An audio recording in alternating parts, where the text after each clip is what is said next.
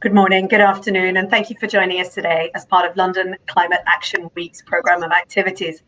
My name is Mardi McBrien and I'm the Managing Director here at the Climate Disclosure Standards Board. And I'll be kicking it off today before I hand it over to Louis Woodall, the editor of the Climate Risk Review, to chair a pretty cool panel for us today that will look at the good, the bad, and the ugly of TCFD reporting.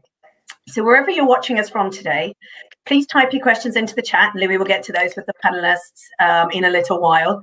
If we don't get to all of them today, we will answer them online for you. So do keep sending them through. It also helps inform the technical resources we make available to help drive forward good TCFD reporting. So climate-related financial risk has been something that has been central to everything that we've done at CDSB over the last 15 years.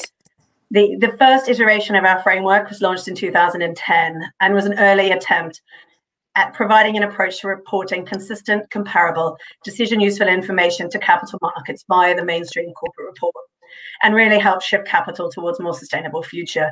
And Lewis Guthrie, one of the panelists, and I have many of the scars for those first few years after getting thrown out and shot down every time we raised the idea. We wanted people to know about this. They didn't understand it. Oh, legal won't like it. Oh, we can't regulate that. But we persisted and we are where we are today. So in 2015 to 2017, with the TCFD coming into play, it was a really significant shift forward in understanding of what climate-related financial risk and opportunity was.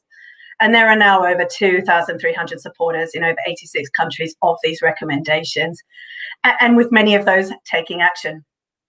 The shift in the uptake has in part been driven by the regulatory and enforcement signals that have been coming strong from Europe, more recently the US, the UK, and even New Zealand over the last 6 months. And I think we're all delighted to see the G7 announcement in the last few weeks on mandatory climate reporting. Again, and IOSCO's also announcement on mandatory sort of carbon reporting in a global floor via an International Sustainability Standards Board is all really important steps, again, in the right direction to making sure that climate risks and opportunities and reporting of those become mainstream business practice. So in terms of TCFD reporting, there's still a lot of standalone TCFD reports we're reading out there, not integrated into the mainstream report. They're not connected to the company's financials. But coverage is increasing of the amount of the recommendations being reported, and the quality where it's being reported is also, I think, increasing. The risk assessments I'm still seeing tend to be limited to certain parts of the business and only include often qualitative information. Metrics are reported that don't correlate with risks, and in less than 15% of the largest companies feature climate in their financial statements, something that we really do have to work on. But given our long history at CDSB in climate reporting, we've read our fair share of reports, and as you would expect, there are some good ones, there are some bad ones, and there are some that need an awful lot of work. So the good, the bad, and the ugly. The most common questions we get asked in the CDSB Secretariat on TCFD are, how do you do it? And what does good or bad look like? We only have an hour today, or a bit less, so tackling the first one is just as impossible.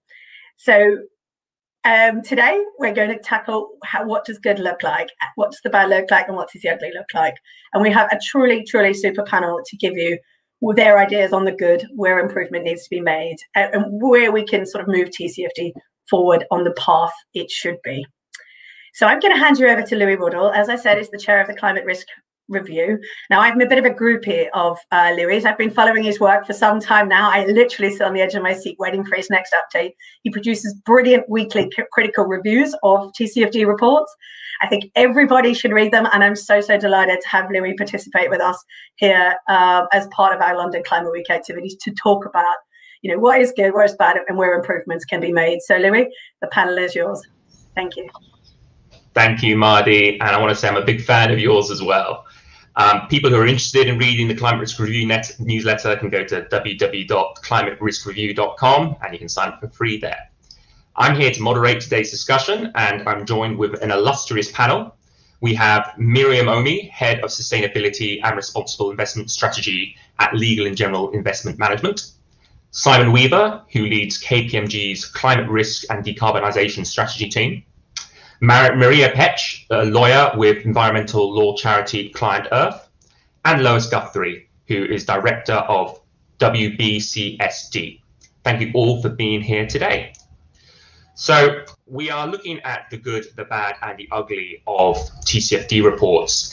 And though TCFD has been around for 4 years now, and certain companies are on their second or even third year reporting in line with the framework, there are many stakeholders who say that disclosures lack decision useful information. So I'd like to ask the panel first, what in your experience makes for a good and what makes for a poor TCFD disclosure? And I'd be grateful if you could provide some anonymized examples for each of the 4 TCFD pillars, which for those who can't remember are governance, strategy, risk management, and metrics and targets. And I'll throw this to Miriam first. What do you think are examples of good and poor TCFD disclosures? Sure, thanks, Louis. Just to put a context on what I'm about to say, so we are an asset manager, so we're seeing TCFD as absorber of this information from an investor perspective. So we're looking through the lens of can we integrate this into the investment decision-making process? Can we make products out of it as we kind of increasing the effort in terms of sustainable investments and so forth, as well as obviously leading on to voting exercise and all that. So that's the lens through which to assess it. The other thing is we also had to produce our own TCFD report, and I remember writing the very first one and thinking, I have no idea, I'm just going to write it down. And what I said to the market then is like, you don't have to have everything figured out, but start writing, because I think otherwise we're not going to get to the good. And so I think there's an element of, at the beginning, of course, it's quite a lot of bad and maybe ugly, but through that process of fine-tuning, we're going to get to a lot more meaningful results. So I think, as Marty said, the first thing I want to say about the good is just a lot more disclosure on TCFD. There's a lot more quality coming out. If you look at the CDP's kind of letter scoring in terms of quality, for our engagement universe, at least the quality has improved by 50% in 1 year. So that just shows the kind of momentum in terms of quality, and that's great. And that's largely led, as you can expect, by European companies, although there are many leading practices coming out of US and Japan as well. There are also differences between different sectors. We're seeing some of the best kind of disclosures coming out of tech, telecoms, banks, food, and REITs as well. We are definitely seeing a lot of TCFD-like grid coming out of regions like emerging market and so forth. So it's definitely been embraced, but there's a lot more to be done in terms of it being meaningful.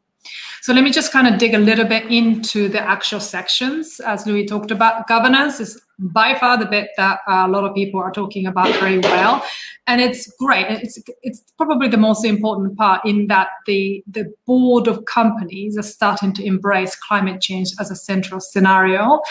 They are starting to talk about who's responsible for it, the responsibility of the specific committees, the role of audit and risk committees and things like that. And then the ultimate responsibility sitting with the chief executive officer. So that's brilliant.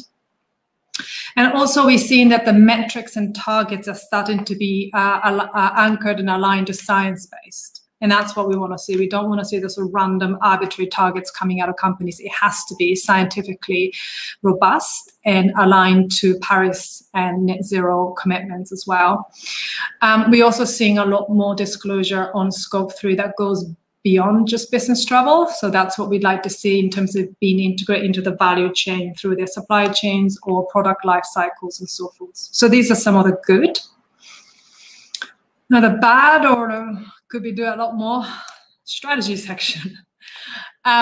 It just hasn't quite penetrated through for most companies in terms of a lot of those climate risks being integrate into the strategy making process of those companies. So we can assess as investors how this is going to change their valuation going forward. It's either too many risks and opportunities, or too little, or it's just completely separate. And so that in the translation, the integration piece isn't quite done. And you know, we like to see some of those risks and opportunities integrated into the company's assets, operations, products, services, you know, supply chain, R&D, CapEx, it's just not quite there in a lot of the cases. We also want to see a lot more articulation of opportunities. We're not seeing that. So we want to allocate more of the assets into companies that are generating revenue from green sources and low carbon opportunities, but they're not talking about it. And they're not talking about it from R&D perspective. Now, R&D is a difficult thing to disclose, but if you don't get a sense of where they're going as a company, and it's only kind of high-level ambition without substance, then we can allocate capital. So I think we need to go definitely out more. The risk section is also quite poor in terms of it being too broad, or again, list of everything. So how do we kind of link the two? And in that, and our use of scenario analysis is, it's very, very difficult which scenarios to use. I think we need to see a lot more consistency of applications in those things for it to be meaningful. But we are seeing some really good scenario analysis, the likes of AXA or Allianz in Europe. But actually, we're seeing that huge divergence from the really good disclosure to the very poor. And unfortunately, we're seeing in the US where a lot of them are disclosing TCFD, but not disclosing footprinting of the investments, things like that in a financial sector. And so I think we need to really think about what's happening with the leaders and laggards and why aren't they coming together. That's something I think we still need to reconcile. And the very last thing, sorry, it's a long one, is that we're seeing a bit of an essay writing.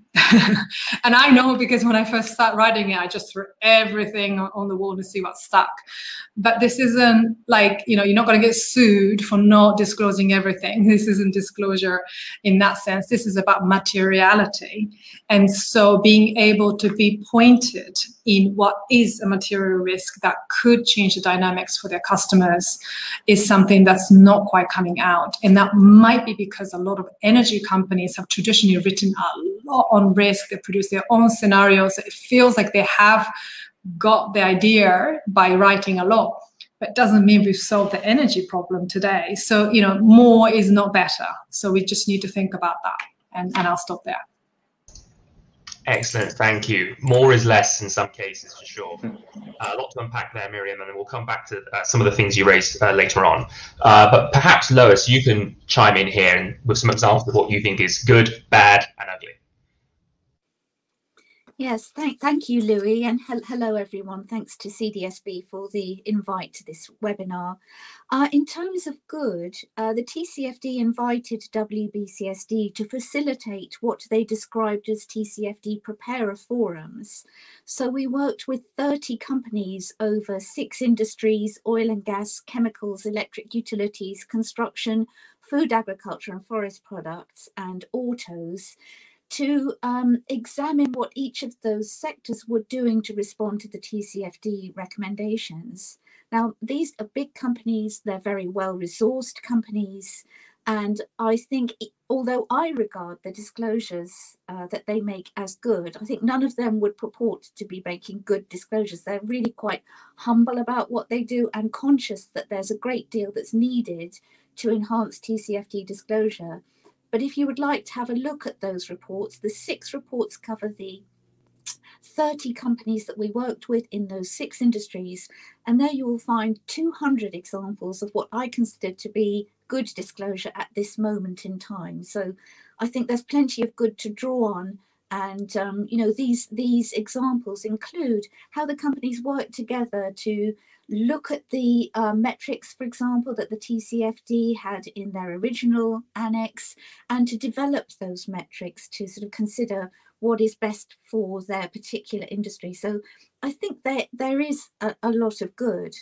I think what's bad, I had kind of summarized from looking across different reports in four S's, if you like, the 4 S's of badness: sustainababble, specificity, signals and sharpness. Sustainababble is where you have a lack of coherence. You see on page 1 that there's, the chairman saying, good gracious, we've got these climate risks, and then nothing in the report about how they're managed or how they're measured. Lack of coherence and integration equals sustainababble. specificity and substance. You see statements where companies say, oh, climate is going to affect our business.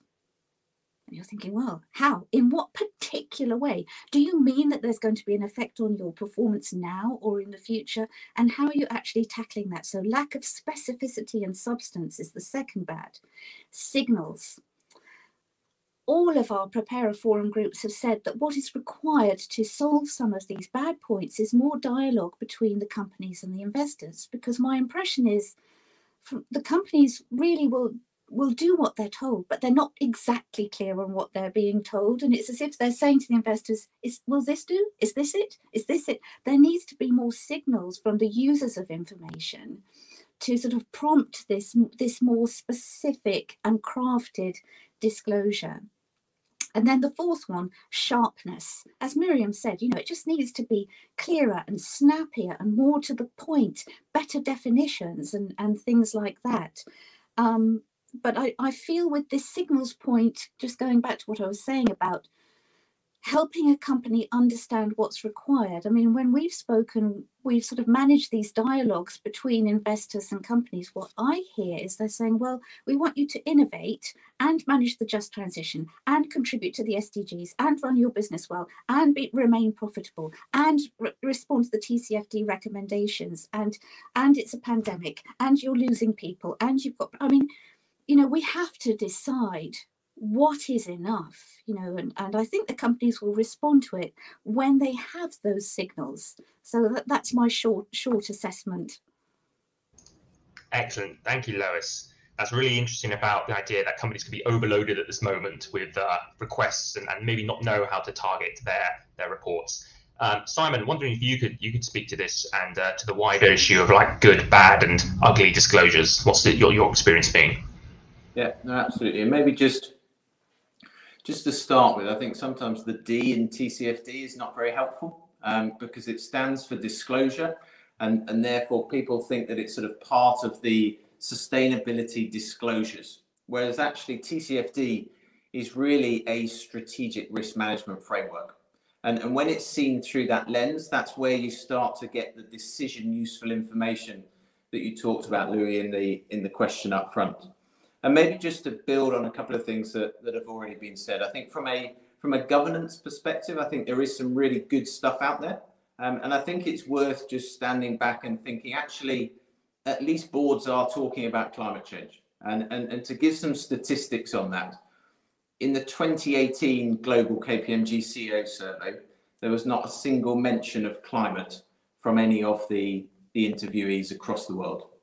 Fast forward to 2020 and 2021, climate change is up there as one of, if not the biggest issue that they're discussing in the boardroom. So I think that's hugely positive. What now needs to happen, and the sort of bad side of it, is actually how do you start to push it down within the organization?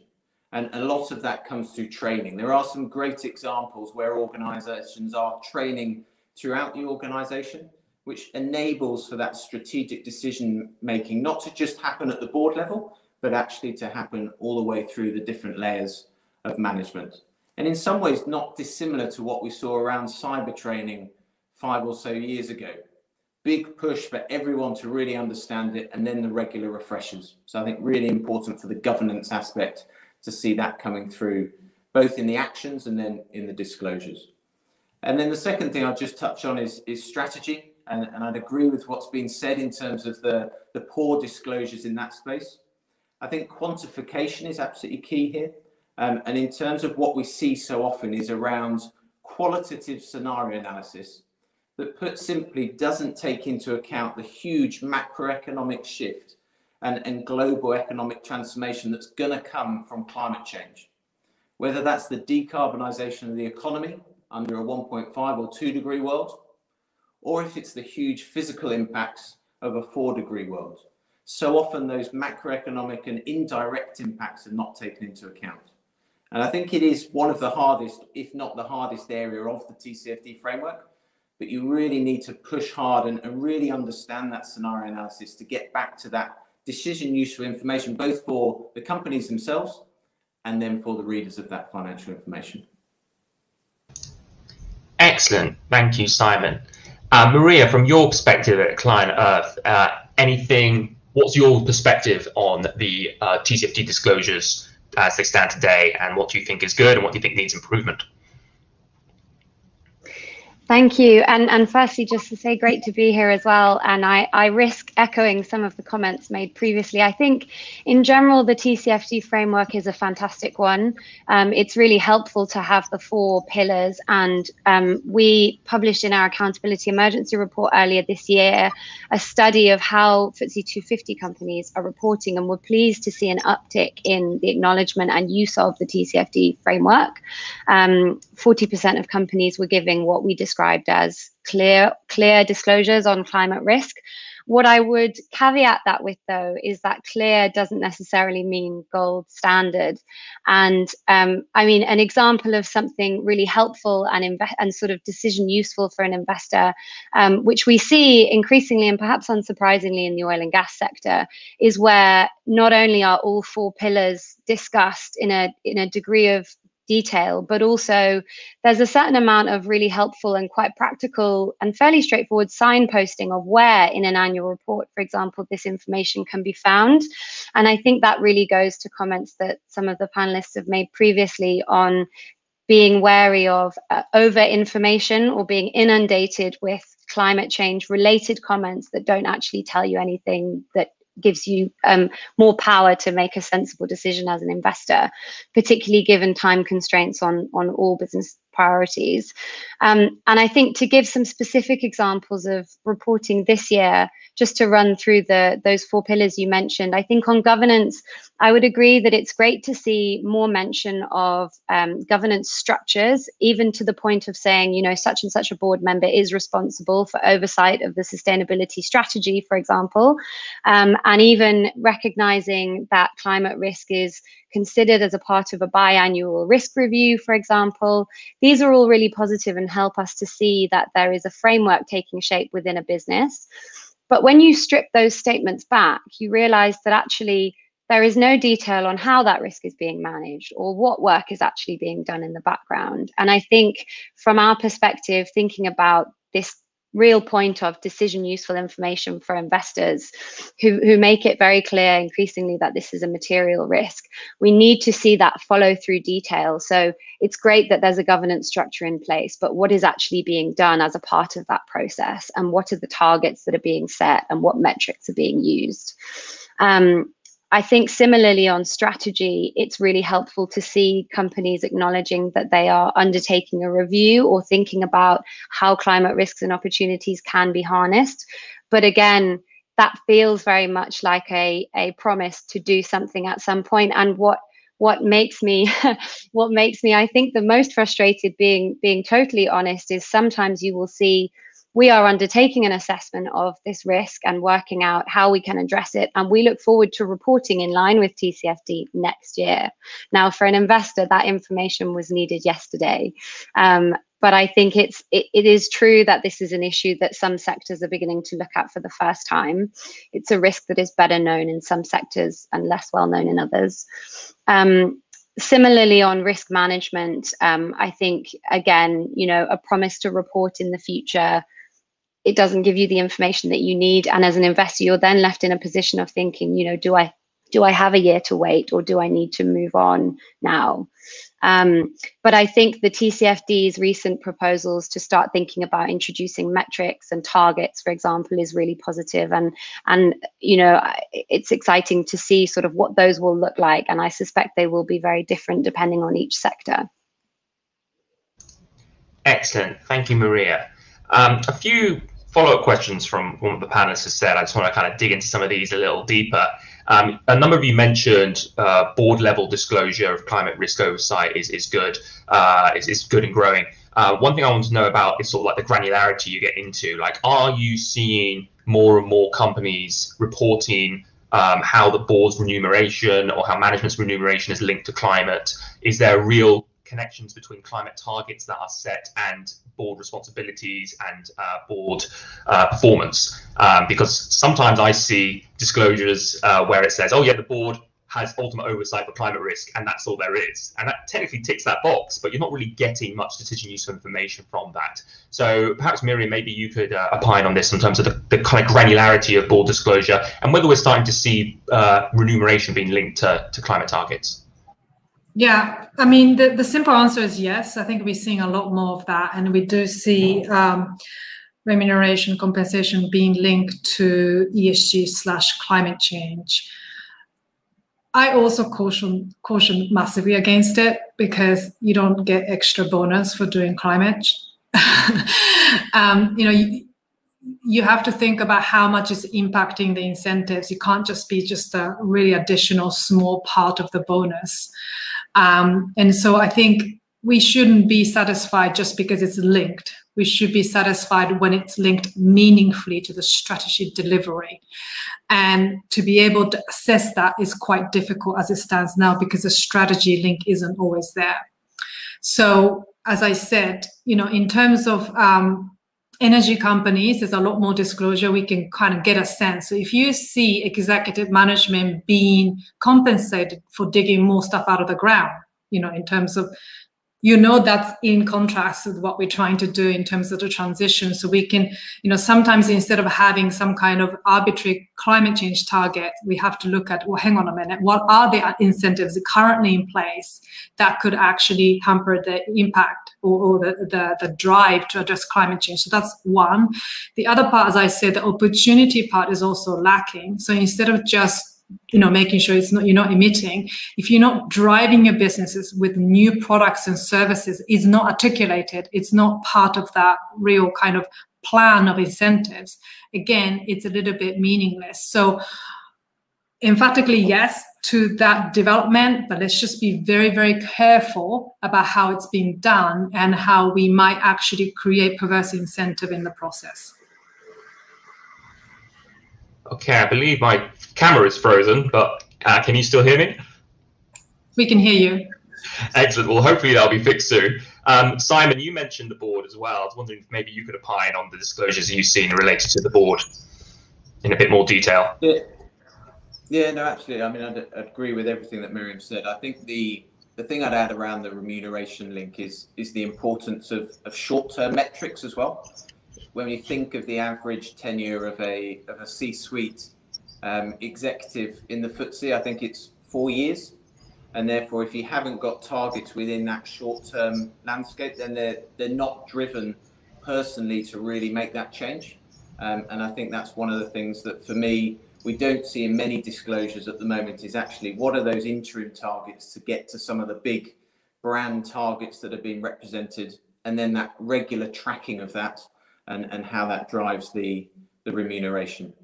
But saying that, I think there's some good examples that were mentioned by people around actually how, from a governance perspective, the different committees. So in so many corporates, you can get lost in the committees, but actually the importance of where climate change happens at the top and then how it drives through the organisation in the committees. There have been some really good examples of that in the 2020 disclosures, and I think from the clients that I'm talking about with 2021, we'll see a lot more of really good governance disclosures in that respect. Excellent, thank you, Simon. Please bear with me while I try and get my picture back, but we can carry on for now. Maria, you said some interesting points about strategy and risk management and the challenges of sort of linking what you're saying about climate risk to your strategy. And one thing that came to mind is that the TCFD recommendations talk about integrating climate risk management with your overall ERM process. And I'm wondering, shouldn't that make it easier to produce these sort of disclosures if you're basically just incorporating climate in your original ERM process? What is the challenge in terms of firms trying to make climate risk and opportunity part of their day-to-day rather than a sort of parallel track? It's a really interesting question. And I think It makes me think of some of the disclosures we've seen where there is an absolute wealth of sustainability related disclosure sitting outside of an annual report, for example. And one wonders whether it would be more decision useful to have that integrated into the viability statement or consideration of principal risks and uncertainties, for example. And I think the reality is that for a lot of companies, I feel that sectors are still getting their head around what this risk really means for their business. As I was saying before, it's something that's very well established in the oil and gas sector, emissions heavy business, that risk is clear, and actually reporting there tends to be clearer. But, you know, thinking about healthcare, for example, or the environmental impact of chemical products on the environment, how can you address that? And I think, you know, to answer your question, it's positive to see the acknowledgement of climate risk in principal risks and uncertainties reporting, but often it appears as an emerging risk, and it feels a little bit like an afterthought. You know we need to mention it. We know it's a global issue, and sometimes they'll even say we acknowledge that this is a risk that businesses are facing, and then no real consideration. And I think a critical part of this, and a critical part of being in a position to develop and then implement any kind of transition plan, particularly if you're a company operating in a jurisdiction where the government has committed to decarbonisation targets, for example, that risk analysis needs to be feeding through to the bottom line. And what we don't see is much, if any, discussion of climate risk following through into the financial statement. So how are you working out your stranded asset risk? If you say you have a decarbonisation strategy, how are you going to evolve in terms of your business products to meet that transitional need? It is something that, as I said before, will be very sector specific. And when we think about what we would like transition plans to look like and reporting in line with TCFD, we often think of Paris alignment and our principles for Paris aligned business plans. And this is something that companies will need to do on a case by case basis. It isn't easy, and we are all doing it. Some of us are doing it for the first time, but there's no, I think there's no excuse for delay just because we're not clear on the best methodology. I think realistically, companies need to start using the methodologies and the frameworks in place, like TCFD. And it's through peer review, essentially, and the opportunity to lead the market by harnessing TCFD that we will be able to establish better practices and better reporting on climate risk. Excellent. Thank you, Maria. And Miriam, you were talking about scenario analysis briefly in your opening statement, and I was wondering, is there a correlation between those firms that are doing very in-depth, very well thought through scenario analysis and the quality of their subsequent strategy and risk management disclosures? Is scenario analysis sort of like the silver bullet to make good governance and good strategy and risk management disclosures, or is there not a link? Is there not necessarily a link between scenario analysis and the quality of those disclosures? Well, it depends. Some sectors are used to doing scenario analysis, like energy companies and insurance companies. So sometimes I think we give them a little bit too much credit for doing scenarios. And let's not forget that you can pick the scenario that suits your narrative. And so I really do caution with really fancy charts that really don't tell you anything. If the scenarios start to really say that this is going to be a business risk for us, that we're going to have to develop a completely different line of business or products or services, that makes me feel like the scenario analysis is working.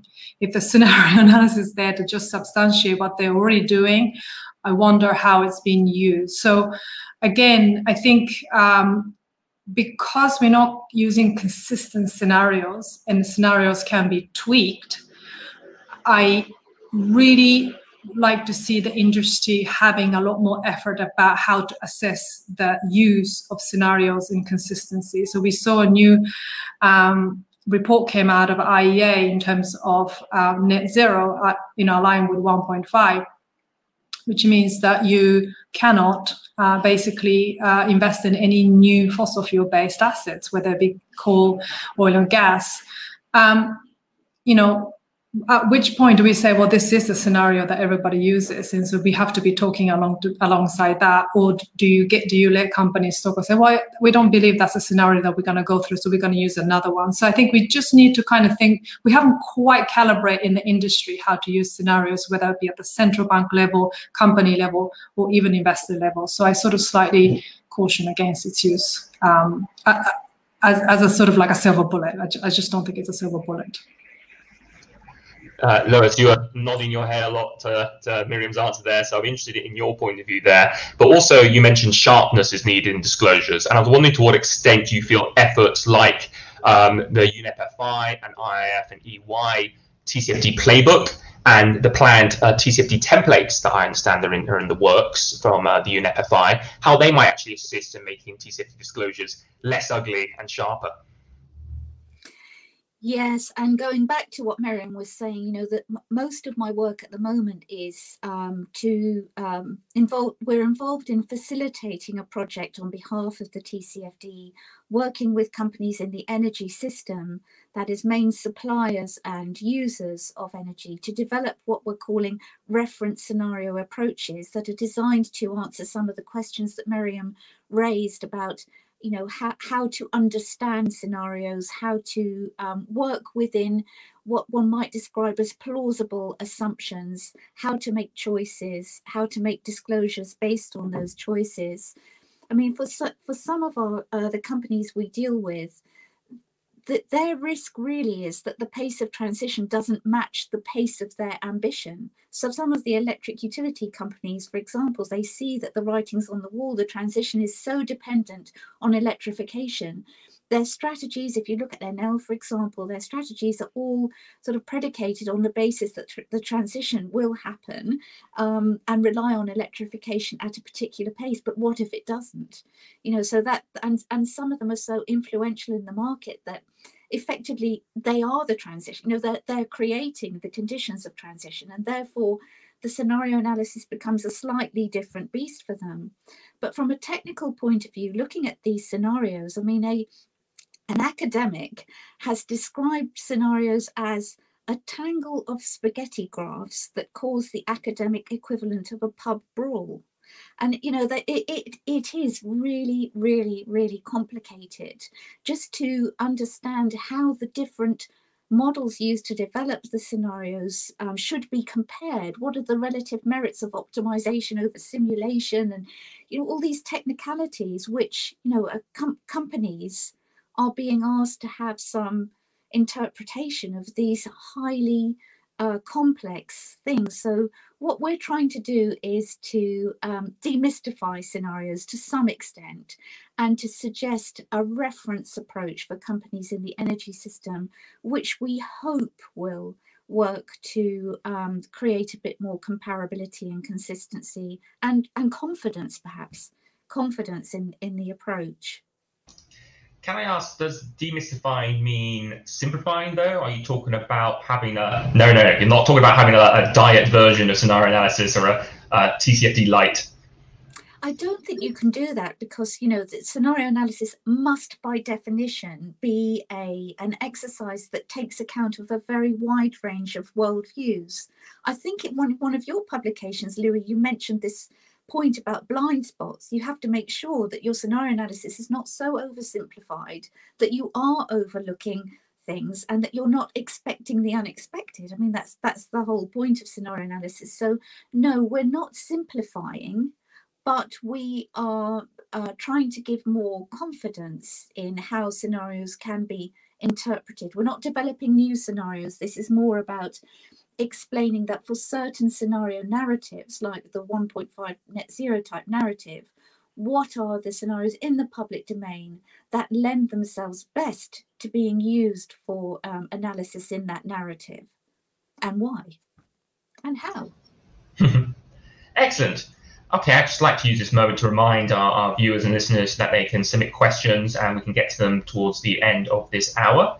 But I'd like to just move on to implementing TCFD and some of the challenges therein. And I actually want the panelists to think about this from the point of view less of like the companies and more of the task force itself and their stakeholders. because I've been reading through the recommendations recently, and there are some areas where there's ambiguities, and it may be actually a bit tough for supporters to interpret what the TCFD is exactly meaning. There can be some elements of duplication as well, especially between the strategy and risk management components. I've noticed in disclosures I look at, people don't seem to know what to put in where, and there seems to be a lot of duplication, and it seems like perhaps the wording could be tightened up, and the TCFD could provide a more granular checklist that supporters can use. So I was wondering on that in terms of what the TCFD itself could do to maybe enhance and improve disclosure. And maybe here we can reference the latest proposed guidance that came out early in June, which kind of rehashes the strategy and metrics and targets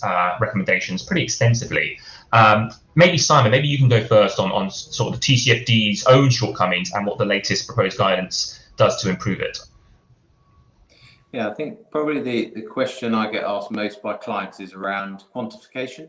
There's a lot of ask in the market from investors, from regulators around that quantification and really needing that to be able to make decisions off the back of. But I think the way that the TCFD has always talked about it is it doesn't want to be too forward-coming in saying that quantification is critical. What we see in the recent guidance that came out, both at the end of 2020, but also in the June guidance you mentioned as well, is actually more of a push for that quantification, which I think is a really positive thing, because every investor I talk to wants to see some element of quantification. I think what we also see in the boardroom is if all that comes up to the board level is qualitative analysis, it's very hard to compare that to the other areas of risks and opportunities that they're having to make decisions on. And I think it's quite easy sometimes to think, if you're living in the TCFD world and the climate change world, that everything's around climate change. But there's so many other priorities that boards are dealing with. And I think putting financial figures on it really makes it feel a lot more real for them. So I think for me, that's been a really positive thing of what's come out recently. I think thinking then about how the users of the TCFD framework, the companies themselves, and then what they're doing with that. What we hear in the UK especially is everybody wants to be at the head of the pack, but not out in front. And I think that's the huge thing for the 2021 disclosures and beyond, is how do we move it forward? To use a metaphor, everybody sort of wants to be in the peloton, but who's going to make that move forward? And we're actually working quite a bit with Mardi and the CDSB and the FCA at the moment around how can we get sector groups together to really help them have the confidence to disclose more, which will be really helpful to the market. And just to be clear, Simon, the concern about going out in front is producing metrics that may not be well understood or misinterpreted or cause unwanted attention to that outlier company? Yeah, absolutely. And it's that comparability point. So you can imagine if you're the first company in a sector to say that you've got a huge material risk around climate change and everyone else is not talking about that, then it's going to bring attention on you. And therefore, it's that for us, we think that the need for those sector discussions is really important to drive that forward. Excellent. Maria, I wanted to bring you in here and ask about the sort of technical wording of the TCFD recommendations and how that might have spawned confusion and delay in terms of production of good quality disclosures, and what you think about changes that have been made, and maybe changes that haven't been made yet, but you think would be welcome by TCFD supporters. Yeah, so I think a positive that jumped out at me from the June TCFD consultation is the proposal to require transition plans. But I suppose what I would caution from my reading of it is that that appears to be only where businesses are exposed to what's described as a material transition risk. And as a classic lawyer, I would just love to see a definition of what that means in practice across sectors. There are a couple of examples given, for example, operating in a jurisdiction subject to, as I mentioned before, emissions reduction commitments, and that is a helpful steer. But I suppose, and I think the other suggestion is actually to require a transition plan if you operate in a particularly emissions heavy environment, for example. I think one concern with that is going back to this point about some sectors already being ahead of others. And I know there may be a fear of being the first to go, as it were. But I think 2 points on that. One is if we don't mandate transition plans now across sectors, there is a real risk of certain sectors being left behind. And I think as the economy evolves and transitions or attempts to transition to net zero, some sectors will become higher risk. And so I think there is potential for this approach to lead to a shorter term view of what material transition risk means across sectors. And I think the second point on that is that this is partly why, as I understand it, the FCA has introduced its mandatory reporting requirement for TCFD aligned reporting on a comply or explain basis. Now, we of course would prefer to see TCFD aligned reporting as mandatory now, but there is, I suppose, there is a logic in the comply or explain that there is an opportunity for companies to, as I was saying before, take the opportunity to be a market leader and have a go. Now, I know that if you're presenting that to the board and you're thinking about avoiding unnecessary risk, that might feel like a tall ask, but actually, you know, either you try today or you try tomorrow, and tomorrow might be too late. So the sooner this issue is embraced and we get on top of it, the better prepared businesses will be, and the stronger their bottom line will be. So I think that's probably the main observations that I had on the recommendations. I also think, as a general point, metrics and targets are really helpful, and they're a critical part of framing decision useful reporting. Not just on a transparency point, but also on an accountability point. But implementation is also really important. It's all very well producing a beautiful climate risk transition plan, talking about how you can harness certain opportunities. But if you then put that plan away in a drawer and don't revisit it until 2030, we're going to have much bigger problems than just reporting. So that's another point that I would just be wary of. I think implementation is really key. And that will require a detailed assessment of risks as they stand today. Excellent. Thank you, Maria. Lois, I was wondering if you could get into a room with Michael Bloomberg and the 31 members of the task force and have 5 minutes to tell them what they're doing wrong and how they can improve the recommendations to make it easier or clearer for supporters. I was wondering what sort of things you'd say. Yeah, and I have been lucky to be involved in some of these discussions, and I can tell you that, you know, the TCFD, they're wonderful people. They're so hardworking. They've got a very hard job. What's great about the TCFD is it has the authority of the FSB behind it, and the authority that it brings, you know, for all of the sort of understandable gaps there are. The authority is really, really important. I think what's always on my mind is that it's this absence of what Mardi and I call an institutional home for the management, if you like, of climate-related things. So one of the reports I particularly like is the ArcelorMittal climate report, and in there you'll see that they have these floating jigsaw pieces that say, well, we as the developers of technology for the steel industry, we can give you this piece of the picture and that piece of the picture. There are some pieces where there'll need to be collaborative effort across people, and you know, and there are some things that will come from the trade world, and there are some things that will come from the science world.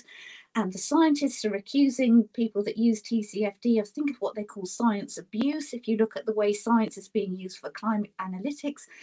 And I just feel that there's this lovely metaphor given that all the right notes are on the stave of the TCFD's manuscript of music, but it is not being orchestrated. And I think that's because perhaps the FSB, or I don't know anything about this, but, you know, perhaps there isn't an authority that feels it has a mechanism to sort of control the dials on the trade aspects of climate to the extent that they affect how the climate changes over time. You know, there's the financial aspects of it, but unless it's all brought together and orchestrated, there will be these discordant sounds, and there will be some nervousness, perhaps about being very specific about things, where there's this feeling also that the market should develop what the practice is. That was what the TCFD said all along. This is a market-driven initiative. We let the market decide how to respond to these recommendations. But I think we've now got to the point where we have to say, you know, you raised earlier, these disclosures are quite old now. We have to look at them, investigate them and say, that bit works, that bit works. And if it was me, what I would advise them is enshrine it. Enshrine it in some sort of convention that actually records what we agree is good and identifies what needs to be done to enhance aspects of TCFD and sets out a process for agreeing dilemmas. You know, there are so many dilemmas in this. We don't have a dilemma resolution process. And finally, get more lawyers involved. You know, you mentioned materiality. I mean, what is it? Financial, dynamic, double, rebound, perspective. It's survival. You know, how can we be talking about materiality in relation to something on which our survival depends? So I'd have this convention just to enshrine what we agree and resolve the dilemmas we have left. That's what I would do. Thank you. On that point of enshrining, I mean, I believe that's what we're starting to see in terms of regulatory initiatives and government initiatives to kind of transpose TCFD into international laws. And I'm just wondering whether the panelists have any thoughts about this process where this market-driven voluntary exercise is now being brought into regulation and what the pitfalls could be. What I've observed is that there's a lot of emphasis on creating minimum standards, a baseline, allowing for national flexibility. And that makes me concerned because that suggests that there could be gold plating or green plating across different jurisdictions in terms of the quality of disclosure. And we may have fragmentation. But I'm wondering if the panelists, this is my last big question before we get to audience questions, it could kind of give me a sense of what they look forward to and fear in terms of the TCFD being transposed into national regulations. And maybe Miriam could go first with that one. Yeah, sure. So I think you just sort of said it, Louis. One of the concerns is basically every region thinking they're so unique and different, they're going to develop their own. You know, I've been part of the conversation in Hong Kong in terms of Hong Kong listed Chinese companies and so forth, and it said, oh, it's so different. Oh, of course it is different, but we all invested globally that the last thing we want is different taxonomies. Already we're dealing with a sort of European taxonomy, and now the UK one, and in the US will probably come up. So harmonization, standardization on what we expect of companies in terms of disclosure just has to be there. And maybe that kind of, you know, what Lois talked about, enshrining it somehow universally, globally, we need a home maybe for that. And, you know, in terms of slightly hesitate around bringing more lawyers into the room, obviously Maria being excluded for that, she should be driving it. When a lot of lawyers get involved, a lot of good disclosures go out. So I think we need to have that balance. But in terms of role of it being sort of mandatory, and I really don't like comply and explain so much, but I mean, an element of the key disclosures like emissions, you know, aligned to PCAF, all this kind of things being absolutely mandatory, we have to universally agree. I think that's really important. And I'm seeing a lot of global investors pushing back on that in regional hubs as well. So I think we just really have to be careful about this kind of market-led initiative. It has to be planet-led. It should be climate-led. And then we figure out how to do it from the systems perspective is my thing. And the last thing I want to say, which might be to your earlier question, but this one as well, the role of auditors. And so it's very difficult to enforce, to get countries to come up with proper enforcement mechanism, which is what we like to see. We need to see regulation and we want to see enforcement.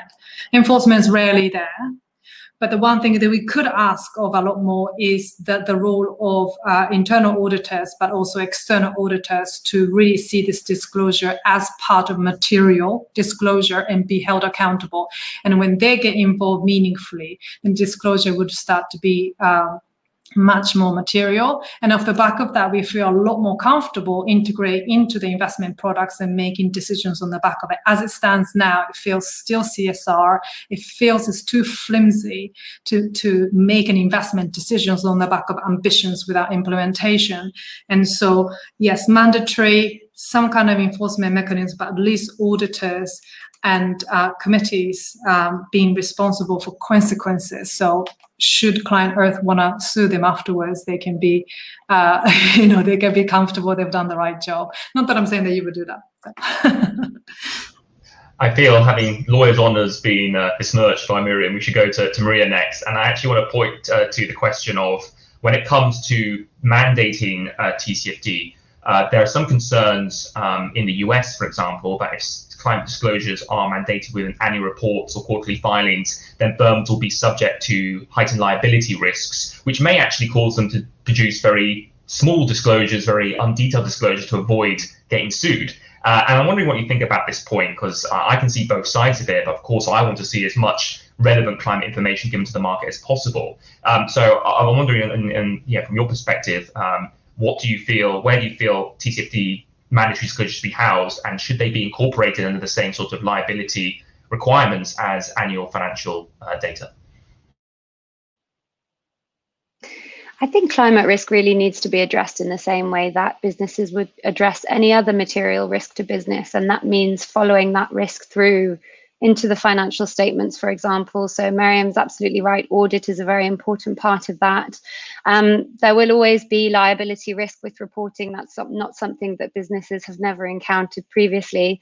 And I take this opportunity to say absolutely no comment on the litigation take earlier. But I think in terms of concerns, I mean, having said that comply or explain by the SCA, for example, presents an opportunity to have a go at reporting. And to your question about whether or not some form of mandated reporting should be introduced in the US, I think either regulators and policymakers need to do that and make sure that they are clear on what's expected and be well resourced to ensure enforcement, because otherwise there is a risk with things like comply or explain that we end up with a deluge of information mentioning climate change but not giving decision useful information. And that leads me on to a separate point I think everybody needs to be very mindful of, which is greenwashing. Essentially leading readers or investors to believe that a product is more sustainable than it actually is. I think that is a real risk that we're starting to see in reporting. Mentioning of TCFD, for example, we are proud to support TCFD aligned reporting, but when you go to latter parts of the statement, that information is not there. And there is a sense also of green wishing, as I would call it, where I think there is a desire to understand this risk and to report on it, but no tangible action. And I think that there are consumer concerns there in that sense. I also think the location, and going back to this point about liability risk, I want to make sure I answer your question. There are practical points that companies can bear in mind, which is the location of climate-related disclosures is very important. It really ought to be included in consideration of principal risks and uncertainties. I think there is a temptation in some sectors to produce, a 200-page plus separate sustainability report. And while that looks fantastic and gives a great impression, it's actually not that helpful to have that information separate rather than fed through into the financial statements and strategic review. There is a real need for consistency, but that's also one way that you can manage your liability risk, by being clear with what you say. And I think finally, the feed through the risks and opportunities. And I really want to highlight the fact that there is a tendency to see climate risk reporting as an opportunity to be sued, but actually think about the opportunity and think about harnessing that risk and harnessing the opportunities. But also be mindful of how you do that. So while it's great to disclose a decarbonization strategy, if that involves reliance on natural gas, for example, you need to think about the environmental impact of natural gas. So it's a little bit about, I think, putting a cold towel to your head and staying practical so that investors really have the information that they need to be confident in your business trajectory. Excellent. Thank you, Maria. Wonderful summary there. Okay, we're coming to the end of the hour, so we'll enter our lightning round of questions from the audience. I'll just read some out and assign them to individual panelists here. There's a good one here. What training can we deploy across our corporate sustainability teams to understand TCFD reporting requirements better? What training? Simon, I wonder if you had any insights onto what training's best here. Well, I'll give a plug for Mardy's CDSB TCFD Knowledge Hub for this. There's some great training on there, and that's where I'd recommend people go to start with. Excellent. So we have here a comment that says, I wonder what your recommendations are for a reasonable level of detail in the TCFD disclosure, which is not primarily targeting investors. You have to be a very committed reader to make it through some disclosures. So adopting a less is more philosophy addressed early in the session, what are the musts and the highlights to include? Lois, what is the bare minimum, I guess, that can be useful to non-investors as well as investors? Yeah, well, very briefly, we tend to encourage companies to distinguish between have to, want to, ought to. What do I have to disclose because it's a compliance issue? What do I want to disclose because I want my stakeholders to know about my climate strategy and what I'm doing? What do I feel I ought to disclose because all of my peer companies are saying what they're doing about the SDGs? So if you use that frame, I think it will help you to decide, but it sounds like this questioner is in the want to category. So just think about what you want to disclose to your stakeholders because it fits their needs. Excellent. And here's a good question that comes up a lot, actually. Does the panel have any specific recommendations for small and medium-sized enterprises with highly complex value chains in those active and rather vulnerable sectors for how to approach necessary disclosure? SMEs are particularly challenged by TCFD requirements and getting the necessary data. Miriam, I was wondering if you've seen any good examples of SME disclosures and how we can help SMEs get the disclosures up to scratch. Yeah, it's not an area that I specialize in. I know that SME Hub is sort of driving the kind of Race to Zero initiative. So maybe sort of hubs like that would be helpful for SMEs. What we've done within Legal & General's as part of our program is to just basically list out what the minimum disclosures are under governance and strategy and so forth. That's on our website called Climate Impact Pledge. And if you look at any company in your same sector that has a very long, kind of complicated supply chain, you kind of get a sense of what the absolute minimum should be, and you can disclose that. If you're starting to think about listing your company eventually, there is a lot of movement within the stock exchanges about it being part of a kind of listing rule. So you need to want to look out for what kind of things should you be preparing should you want to come into the sort of the public market. So again, I might not be the best person to come to, but there's definitely minimum guidelines, there's definitely hubs, there's things to think about if you want to grow bigger as a business. Terrific, thank you, Miriam. We could go on for hours and hours and hours, but we're at the end of our own hour here. So I would like to take this opportunity to thank the entire panel for a stimulating conversation on the good, the bad, and the ugly of TCFD. And I'm going to hand it back now to the CDSB, who I believe have a shorter presentation to make at the end of this. Thank you all. Thank you.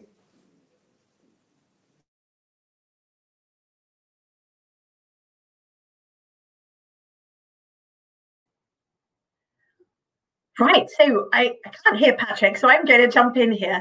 As Simon mentioned, we have lots of resources in the CDSB, on the CDSB website, which is cdsb.net, and on the TCFD Knowledge Hub. There is e-learning resources you can break down by theme of the TCFD, by sector.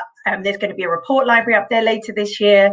So do keep looking, go on there all the time. There is lots and lots and lots of practical resources. The Accounting for Climate work is particularly good if you're thinking about that connecting to the financial, and there's a lot more work on that as well this year. But we've reached the hour, so I would like to thank our panelists. This has been brilliant. I think there's a lot of really insightful marks in here, not least my new 3 favorite terms: green plating, sustainable, and green wishing. I think, you know, we can probably copyright them to this event today, and then they'll go down in TCFD history. And I'll be sure to use them at every opportunity I can going forward, obviously accrediting the source. So, ladies and gentlemen, thank you for joining us today. Thank you for contributing in the chat. Please do join us again for our next event. And panel, again, thank you so much. You continue to be as brilliant as you are and driving the excellent action that we are seeing. You know, without you guys, we are not going to get the pace and the scale we need, and really importantly, the implementation and action that you all referred to. So thank you again, and have a good afternoon or morning wherever you are.